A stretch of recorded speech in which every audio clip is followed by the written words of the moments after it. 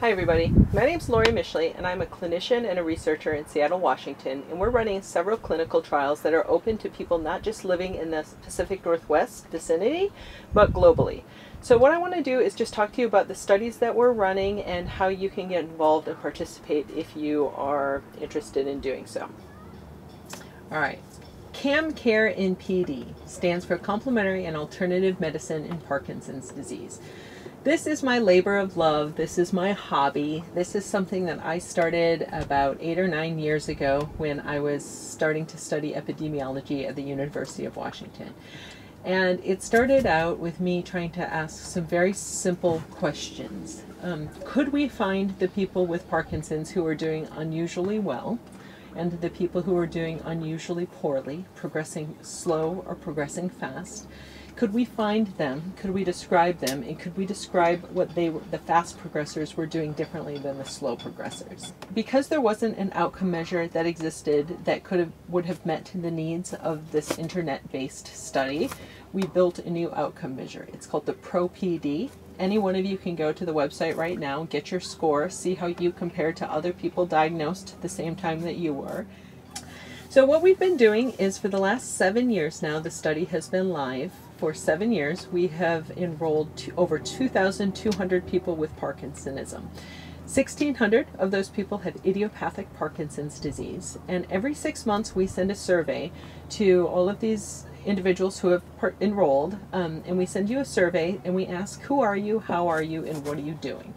That's it. It takes about an hour to an hour and a half every 6 months. However, what we see when we pool 2,000 people's data together, what we learn is that the people who are eating the most vegetables and the people who have the most friends are actually progressing notably slower than people who don't eat many vegetables and who feel lonely. And so there are a lot of things that we've already begun to learn from this study, and it's already getting better and better and better. The study is still enrolling. There are people who have been in it since day one. There are some people who have participated for a couple years. They got busy, they stopped, and they've re-entered. We welcome everybody. Every single person who has any type of neurodegenerative disease, Parkinsonism, Parkinson's plus disorder, we invite you to participate. This isn't just for people with idiopathic Parkinson's disease. We are looking, in fact, that would be one thing that we would really like to see more of in the upcoming years are for people with other forms of Parkinsonism to enroll. There is no cost to be in the study. You do not get paid to be in the study. The nice thing about it is you can do it from the comfort of your own home. There's no clinic visit required. It's all entirely internet-based. We are allowing people from any place in the world to participate. So we have, I believe, about 85% of our current participants are from the United States and Canada, but we have representation from, I want to say it's about 20 different countries at this point. And so again, diversity is really important. So I'd like to show you what we've already begun to learn from this study.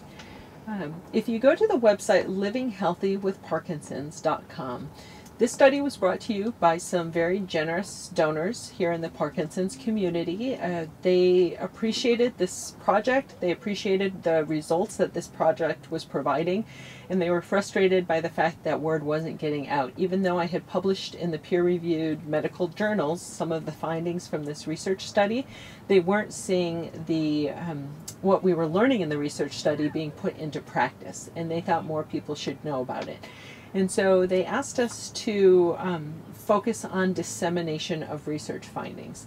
So earlier this year, in 2020, we did an updated data analysis of new people who had entered this study over the last 7 years.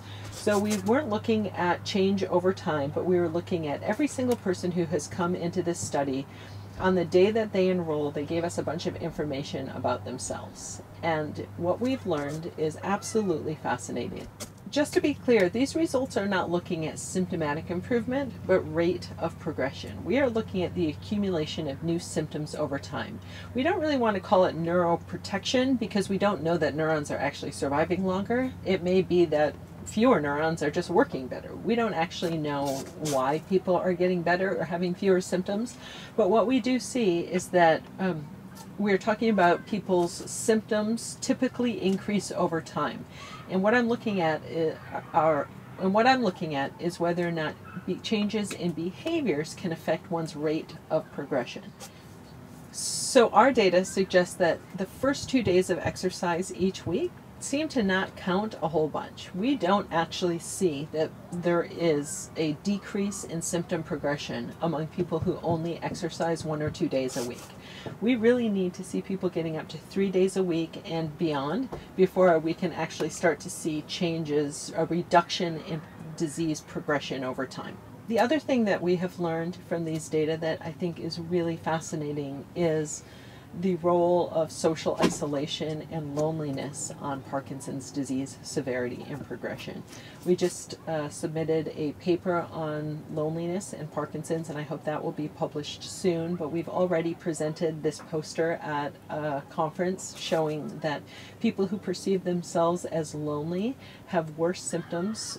Every single Parkinson's symptom that we measured, all 33 of them, is rated worse by people who are lonely. When we compare the constipation score of a not lonely person to a lonely person, the lonely person tends to be more constipated. They tend to have worse sleep. They tend to have more pain. They tend to have a worse tremor.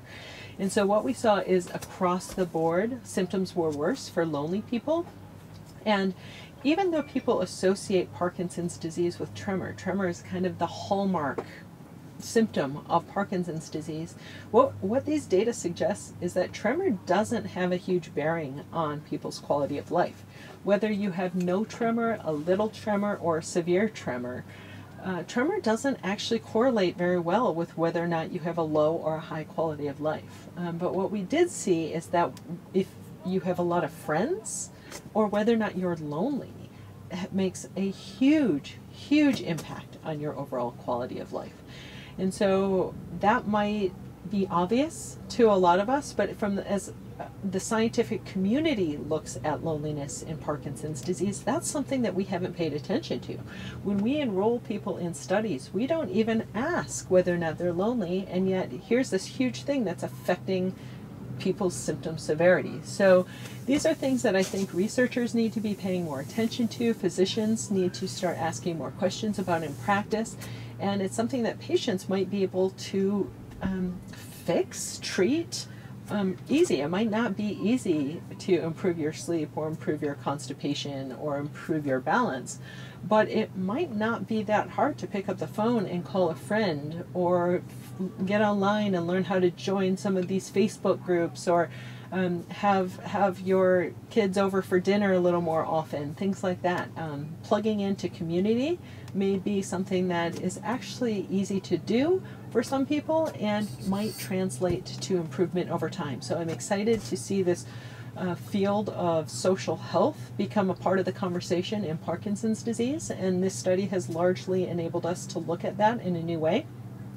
The other thing that we have learned is that what you eat matters. What we've learned is that the people with the slowest rate of Parkinson's disease progression are eating the most fresh fruits, fresh vegetables, nuts and seeds, non-fried fish, olive oil, coconut oil, wine, and fresh herbs. The people with the fastest rate of Parkinson's disease progression are eating the most canned fruit, canned vegetables, fried foods, soda, especially diet soda, beef, pork, chicken, dairy, especially ice cream, cheese, yogurt, milk, pasta, and frozen vegetables are all associated with faster rates of Parkinson's progression. People who have trouble affording food and affording healthy food have a faster rate of Parkinson's progression, and people who try to eat organic and shop at their local co-ops and farmers markets actually have a slower rate of Parkinson's progression. So we still don't have these double-blind placebo-controlled trials that tell us if you start shopping at the local co-op that your disease progress will start to proceed slower. But we do have data saying that people who are doing unusually well have a lot of things in common.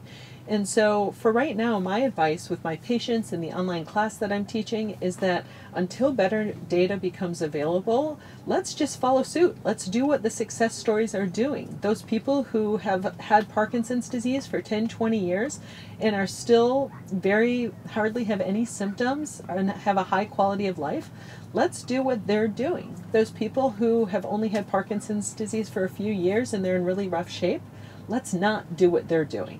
Everybody is a teacher. Let's learn from them. So we are just getting started. Like I said, we're 7 years in, but I hope this will be a long-term study that will be ongoing for years to come. I hope that we can come up with the money to add biomarkers and start measuring people's vitamin D levels and B12 levels and glutathione levels and things like that. But right now, we are looking for people with any type of diagnosis of Parkinson's disease to please join the study. It's 2 visits a year, about an hour, hour and a half each. You can do it from your own living room. You can start it, take a break, and come back later.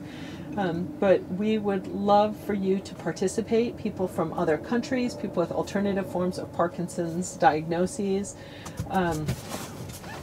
And as you can see from those slides I just presented, there really truly is power in numbers. And what I actually like most about this study is that it's not the researcher or the clinician telling patients what to do. Hey, go try this. Hey, let's do that. What's really neat about this study is the patients with Parkinson's disease are the ones who are teaching us. You guys pool all of your data together and we are able to see things that you can't see by yourself, but collectively start to paint a picture of how this disease works.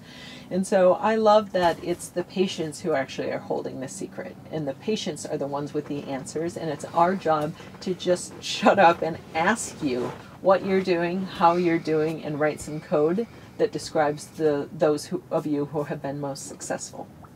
So that's the CAMCARE study, and I'll put up the information for how to participate in that. What happens is when you go to the website, the CAMCARE and PD website, which is hosted by Bastyr University, there are 2 steps to participation. Step 1 is the online consent form. Before you can participate in the study, we need you to download that consent form, open this up, and read it. We want you to know why we're doing this study, what it means to participate, what to expect in terms of how often you'll hear from us, what happens if you change your mind and you don't want to participate anymore. That's step 1. After you have read that consent form and you've decided that this is a study that you would like to participate in, then you come over to the second link on the website that takes you directly to the study. And the first thing we will ask you is, did you read the consent form, and is this a study you would like to participate in? And if you say yes, then we can use the data that you share with us following. And that's it. Most people have told us that it's a fairly easy study to participate in. All right, so please consider participating in that.